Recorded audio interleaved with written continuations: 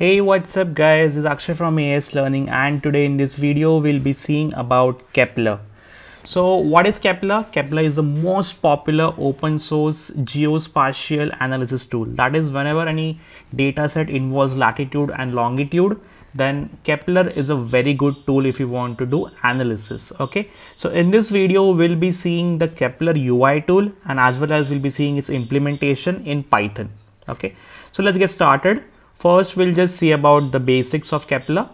So let me go to Kepler's website. So yeah, Kepler is made by Uber guys. Okay, so you shout out to them. It's a powerful open source geospatial analysis tool, and you can see the different kind of analysis done in Kepler. Okay, so we will see some of the analysis. Here we can see the points being plotted. Then we have this heat map. If you can see here, a beautiful heat map. Then here we have a GeoJSON visualization of different area. Here we have 3D visualization of buildings. Okay, so on the basis of the different types, like here we have hexagonal representation of different attributes, maybe crime rate or population in this area. Then you have lines which shows the connection between these 2 points. You have arcs and so many other things. Okay, now this is the beautiful Kepler visualization tool. Now let's get started and get deep dive into the UI tool. Okay, now here if you want, you can add your own data set, or I have straight away picked up a sample data set of New York taxi trips. Okay, so if you want to see how did I landed up here, I'll show you.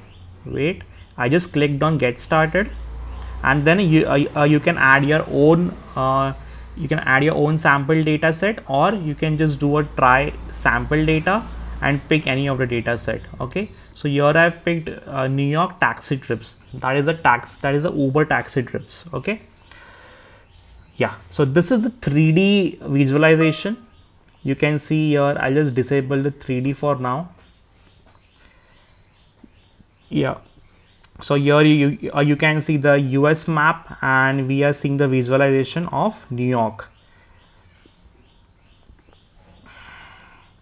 So the first aspect which we see is the layers. Okay, now on the basis of the data set, different kind of layers are created.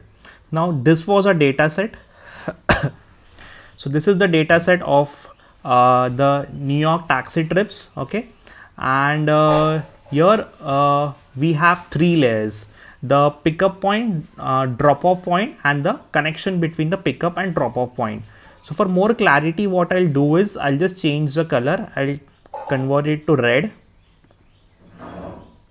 Okay, so I've converted these to red. Now all the pickup points, the pickup latitude and longitude points are in red. Okay, I'll change the drop off point to green, maybe.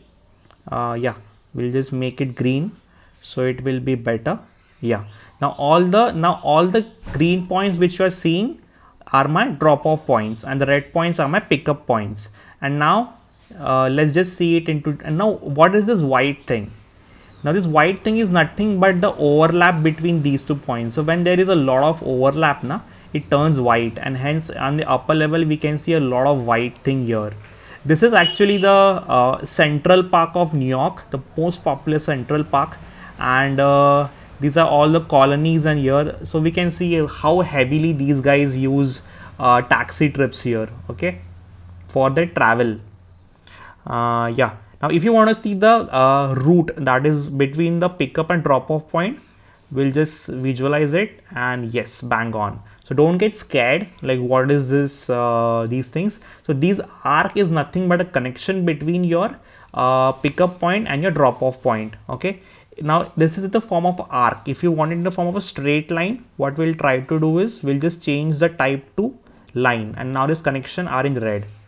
Now here we'll take a small example. Maybe just pick this one. Okay, this one. So yes, there, yeah, this one. So here we can see that this was my pickup point. Okay, and its corresponding drop off point was somewhere there. It's there here somewhere, it seems. Okay, we'll take a more clearer example here maybe. So here we can see that the red point here, this red point was my pickup point, and this is the drop off point for that guy. Okay, how did a taxi went from here to there? That is a question which I will be having for sure, because this seems to be a water body. Okay, maybe there was a boat on which that taxi might have gone, can be a case. Okay, so in short, this is a connection between the pickup and the drop off point. Similarly, you have different kind of layers. You can create your own layer also on the basis of the different features in your data set. The different types which you have been given is point, arc, line, grid, hex bin, polygon, heat map, 3D, and these are the types. Okay, so for these other types, actually you need a GeoJSON value in your data set. If you don't have GeoJSON value, you can also create your own GeoJSON values. Okay, now what GeoJSON is and how it appears, we'll see it later on.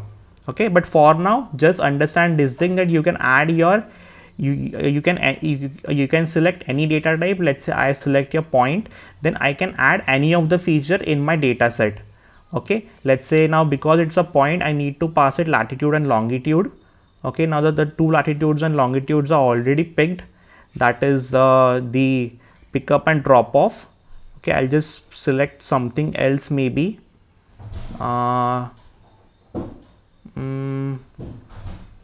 Let's just select a line. So even for a line, it would ask you latitude and longitude, these things only. Okay, so maybe in the future, so in the future part of this video, I'll be showing you how we can add GeoJSON. So that would be a differentiating thing here. Okay, but that is how you can add your own layers. Okay, now this is what layer is.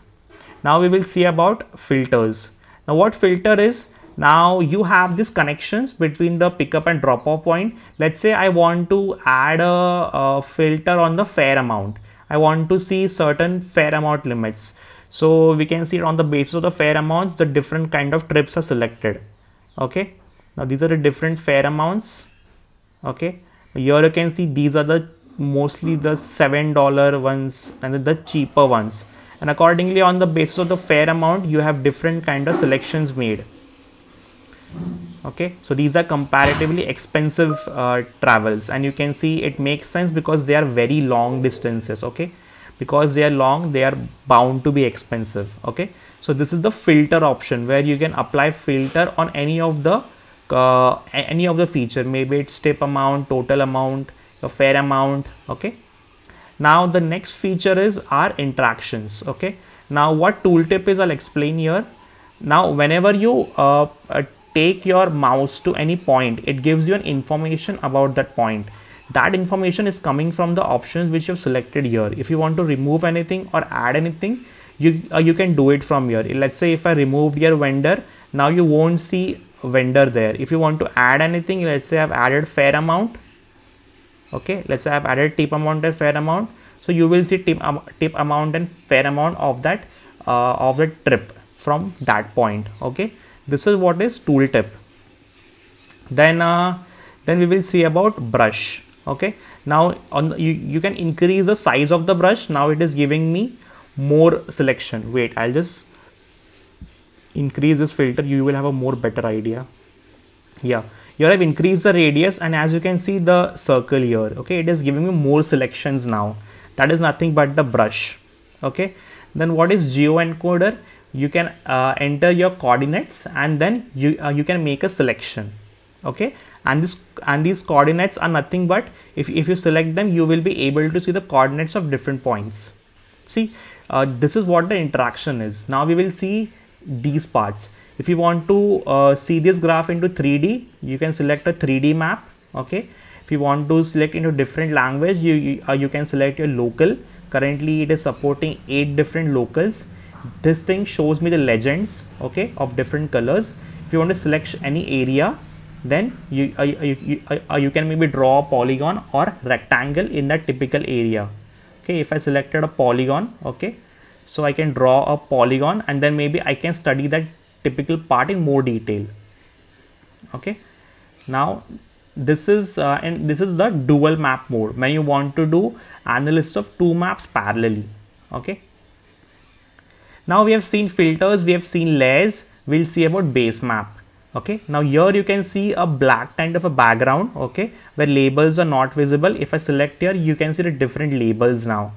Okay, if you want to see a different kind of map, let's say satellite version, so in satellite version you can have a feel of the actual ground structure there, maybe buildings and all. So here we can see that it is a Central Park area here. Wait, I'll do one thing, I'll just highlight, yeah, I'll remove this thing. So this is the famous Central Park of New York, and you can see the different colonies being established surrounding that Central Park. Okay, and you have different kind of options called light. Okay, you can see the similar graph in light if you want to see it in white version. Then you have muted light, muted night, and etc. Okay, and you can also add your own map style also from here. Okay, this is a custom map style option which you can add. Now from here you can share and export your visualization. Then here you can store it into a Dropbox and maybe share that link with your fellow colleague. And this is an option for different bugs and different user guides. Okay, now this similar tool and this similar analysis you can embed and integrate in Python also.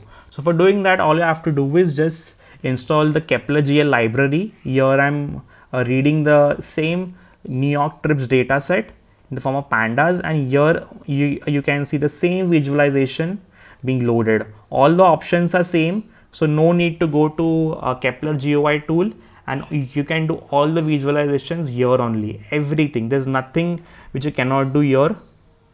Okay, all the options are here also. Okay,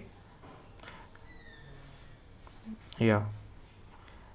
Now we will see about the GeoJSON values. Now this column which you can see as geometry is nothing but my GeoJSON data structure. Now what it is, it is a polygon type data structure with different kind of coordinates, and if you plot a GeoJSON value, this is how its visualization appear. I'll just highlight it. Wait, yeah, I'll just remove this 3D version and maybe remove that height thing here. Yes, yeah. So these kind of selections which you can see of the different colonies and all, this is nothing but my GeoJSON polygon data structure, and we were able to achieve this by creating this different column here. Sometimes it comes with the data set, and sometimes you want to create it on your own. Okay, if you want to know how to create these kind of things, I recommend you to study some packages, that is GeoPandas and all, which are extremely helpful for creating this GeoJSON polygon. There are some other libraries also, so you can Google it and study them. We will see a 3D visualization. Here what I'll do is, yes, now I have on the basis of population, I've created a 3D graph here. So yeah, you can see that on the basis of the population, you can see a 3D graph here. The higher the population, it shows more number of people stay in that area. So similarly, you can create different kind of 3D visualization also of your data sets. Okay, and finally, if you want to save your visualization in the form of an HTML, you can do it by using save to HTML, or you can save all these widgets also with this option of saving notebook widget state, and you can also download it. Okay, so yeah, that's it guys. That was this all about Kepler. So we saw how to use the Kepler UI tool. We also saw how to integrate it in Python. And yes, I recommend you explore different geospatial data sets and see different kind of visualization on the map. Do it for India. If you are from India, if you are from another country, do it for your own country, and maybe you can see different beautiful visualizations for your graph. Yeah, that's it guys. If you like this video, give it a thumbs up and stay tuned to AS Learning for more such amazing tech stuff. Take care. Peace out.